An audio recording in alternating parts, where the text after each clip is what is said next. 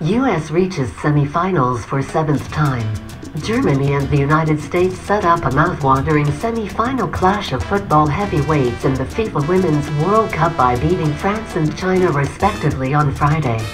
But the world's top two teams advanced to the Final Four in contrasting fashions. Top-ranked Germany, winners in 2003 and 2007, won a dramatic penalty shootout 5-4 to break French hearts after the tie ended 1-1 after 120 minutes in Montreal. The United States, champions in 1991 and 1999, overpowered China 1-0 in front of a largely American crowd of 24,000 fans at Ottawa's Lansdowne Stadium thanks to a second-half Carly Lloyd goal. The scoreline was deceptive as the young Chinese Steel Roses were no match for the world's number 2 ranked team. It was just great. The more pressure we put China under, the more they coughed the ball up, said Lloyd, who earned her 200th cap in the game. We just kept our foot down on the pedal, and that was just what we needed. We're going to be flying in the next game. Although the Germans played 30 minutes more than the Americans, U.S. coach Jill Ellis doesn't expect it to hamper them in Tuesday's game in Montreal. They're Germans, it won't be a disadvantage for them, quipped Ellis. I don't think it impacts the players at this level. Everyone who steps on this pitch will be committed to playing. The Americans shrugged off the absence of two of their key players, Megan Rapinoe and Lauren Holiday, through suspension. This team steps up in big moments. We didn't have two starters on the field and everybody needed to pitch in. They did a great job, said Ellis. China coach Hao Wei blamed himself for their 25th consecutive defeat to the Americans, who also beat them in the 1999 final. We lost the game because of me, he said. These girls did their best. I didn't do well in tactics. Our goal was to go to the semifinals. We didn't fulfill that, so it's a pity. Germany fight hard. Germany got past France thanks to the solid hands of goalkeeper Nadine Anger, who cleared the final penalty of 20-year-old substitute Claire Lavages. France had strong support among the crowd of just under 25,000 in the largely French-speaking city of Montreal.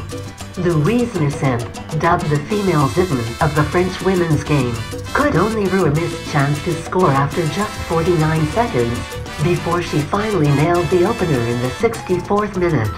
We were better, we dominated, and they're going to play the semi-final, said Nissim.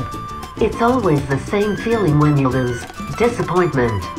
Celia Sassig leveled for Germany with a penalty 6 minutes from time, and an extra time substitute Gendini wasted a late chance to put France into the last four for the second straight time.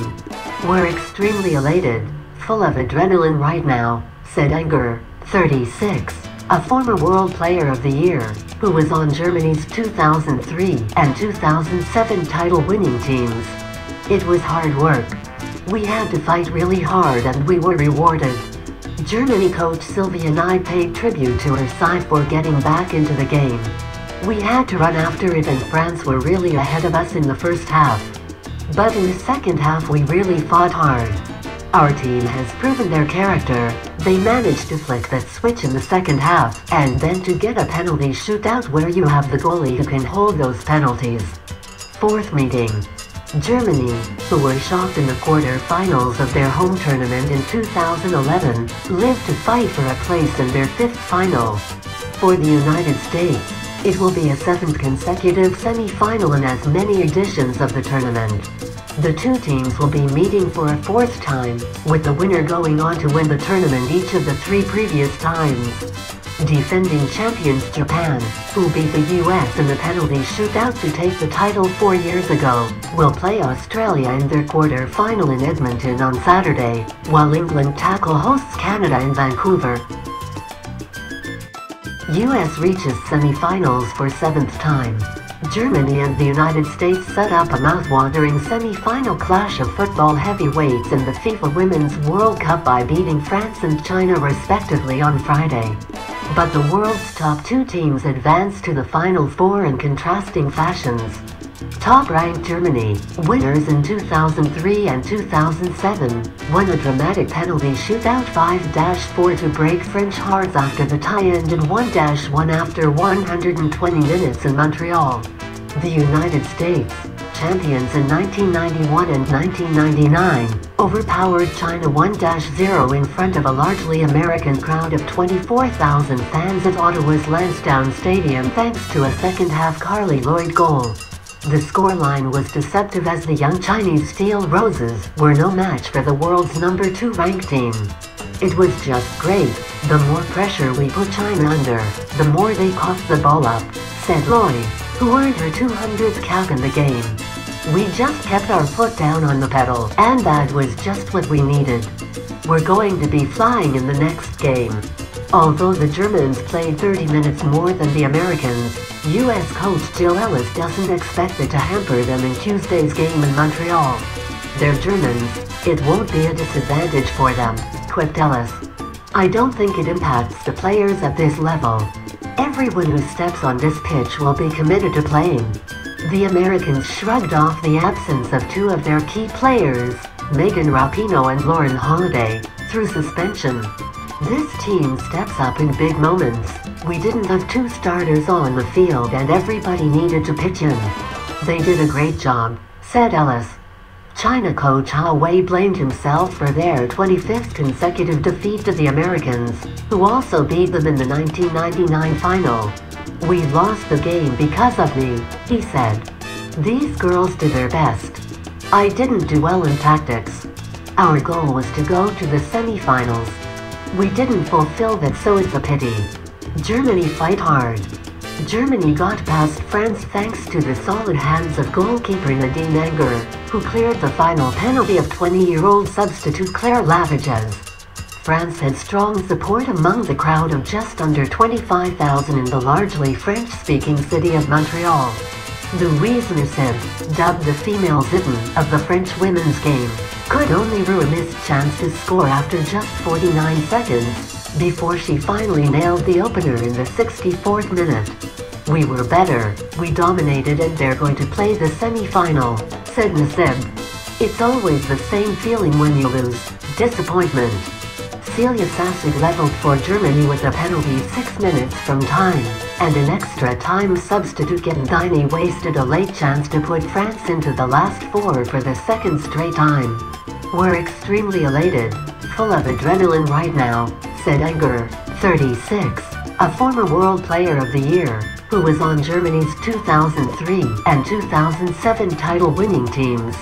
It was hard work. We had to fight really hard and we were rewarded. Germany coach Sylvia Nye paid tribute to her side for getting back into the game. We had to run after it and France were really ahead of us in the first half. But in the second half we really fought hard.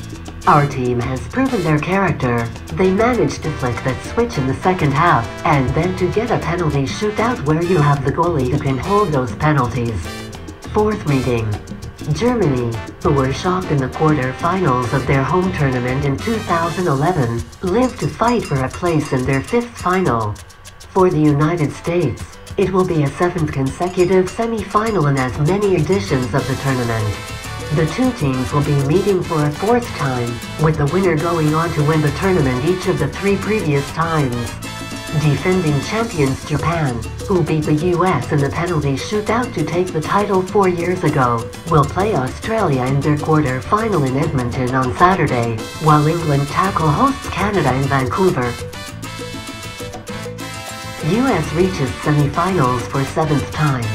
Germany and the United States set up a mouth-watering semi-final clash of football heavyweights in the FIFA Women's World Cup by beating France and China respectively on Friday. But the world's top 2 teams advanced to the Final 4 in contrasting fashions. Top-ranked Germany, winners in 2003 and 2007, won a dramatic penalty shootout 5-4 to break French hearts after the tie ended 1-1 after 120 minutes in Montreal. The United States, champions in 1991 and 1999, overpowered China 1-0 in front of a largely American crowd of 24,000 fans at Ottawa's Lansdowne Stadium thanks to a second-half Carly Lloyd goal.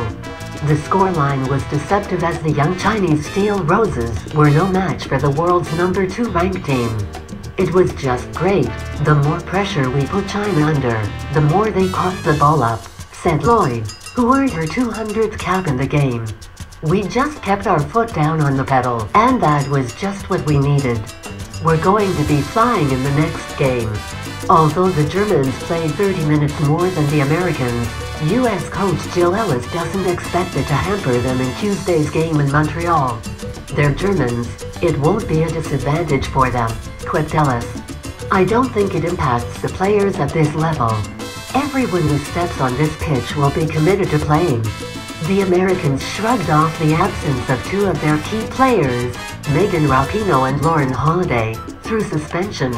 This team steps up in big moments. We didn't have 2 starters on the field.